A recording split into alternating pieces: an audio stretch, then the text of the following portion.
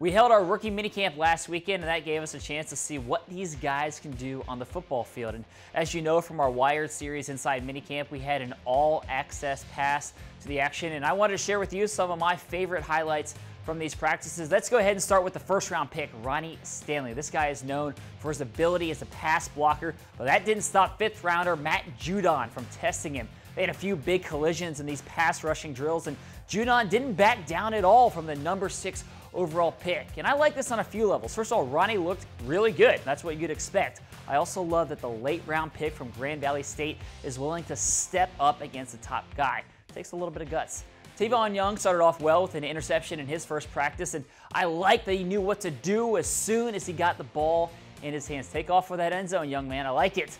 And lastly, let's stay with the DBs. This is actually a little 2-for-1 action because cornerback Maurice Kennedy came up with a pair of interceptions in his first practice as a Raven. He's a 6th-round pick out of Virginia who said that he has a big old chip on his shoulder after falling to late in the draft. And I'll tell you what, coming up with plays like this is one way to guarantee that you stick around. And the last thing I want to let you know before I go is that I want to make sure you know that our rookie movie night is coming up at M&T Bank Stadium on Sunday, June 19th. You can get more info on that at BaltimoreRavens.com/movie night. Now that's it for me on the final drive today, but thanks for watching. I'll catch all of you again tomorrow.